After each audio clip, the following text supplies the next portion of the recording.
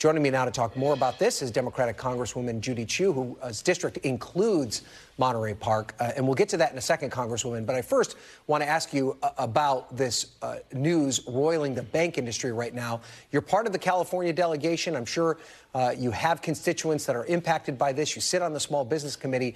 What's your reaction to the collapse of these two banks and how the administration has responded?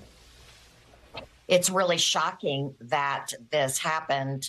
Silicon Valley Bank was the second largest bank failure in history ever since the 2008 Washington Mutual Bank collapse.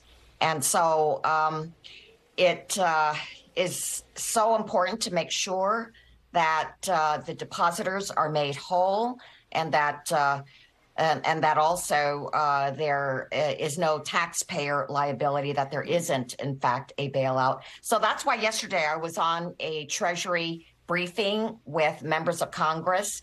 They assured us that taxpayers would not bear the burden, and in fact, that they were going to make sure that all the depositors were made whole. They are also going to have a liquidity fund so that they can also take care of other banks that could possibly be in the same situation. They also said that the Silicon Valley Bank was a regional bank catering to high-risk tech startups, and they were reliant on low interest rate lending to stay in business.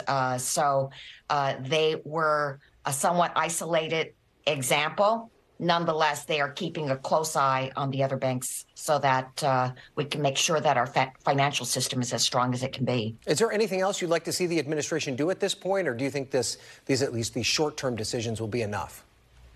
Well, I would like to see the Dodd-Frank bill reinstated to what it was in its entirety at the beginning after the bank failures of 2008. The initial Dodd-Frank bill would have included banks like the Silicon Valley Bank. It would have subjected them to the stress tests that would ensure that the bank is whole and could withstand financial pressure. But in 2018, the Trump administration lobbied to change this so that banks like Silicon Valley were actually exempted. And that's why we're in the situation that we're in now. This bank must be made to be included in the Dodd-Frank reforms. Okay, let's turn now to the issue of gun violence, something I know you've been working on. You and Congresswoman Issue, who represents Half Moon Bay, introduced a resolution honoring the lives lost in those two shootings. Why was it important to you, and how is your community healing 7 weeks later? It was beyond shocking to wake up during the beginning of our Lunar New Year to the fact that a gunman had gone into a dance studio, shooting 11 people and wounding 9 others. And as a result, the whole community is shattered. I have been meeting with the victims' families, and they are still recovering from this. The wounded are still prevented from going back to work, and in fact, really wonder about whether they can go back to work eventually. So there is so much recovery that needs to happen, and that's why President Biden's visit is so important.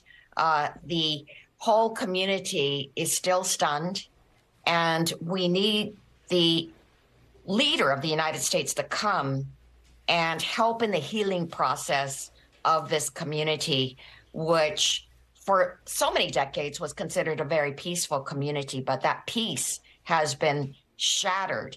And now we need to have the top leader to console these folks so that we can indeed begin the process of healing. Yeah, and I understand the benefit of having the president there for the healing process, to show that he cares and he's connected to the community. But what more do you think President Biden can do to prevent an awful tragedy like this happening in the future? He's called for an assault weapons ban. That seems unrealistic in this Congress. Is there anything specific that you'd like to see the president do to try and rein in this crisis we have of mass shootings in the United States? Well, he has called for the assault weapons ban, and I just have to emphasize how strongly we need it. Regardless of whether it can be done today or tomorrow, we have to keep on calling for it. Look, this shooter went into the dance studio with a semi-automatic pistol, but he had a high-capacity magazine, which allowed him to shoot 42 times in a matter of minutes. That's why 11 people were killed. This was an assault weapon, and that is why we have to stop this. And in fact, there have been 107 mass shootings since the beginning of the year. Enough is enough. And so President Biden's voice is very important in this, but also in many other kinds of things that we can do. For instance, red flag laws could have alerted us to the mental deterioration of this shooter. But I would say that many communities don't know of its existence, especially immigrant communities like this one. And so actually, I'm working on a bill to make sure that there is actual outreach to all kinds of communities to let them know about the red flag laws, but also that it's done in language so that we can have more people reporting on these folks. All right, Congresswoman Judy Chu, a busy couple of days for you with the president in your district. Thank you so much for being here. We appreciate it. Thanks for watching our YouTube channel. Follow today's top stories and breaking news by downloading the NBC News app.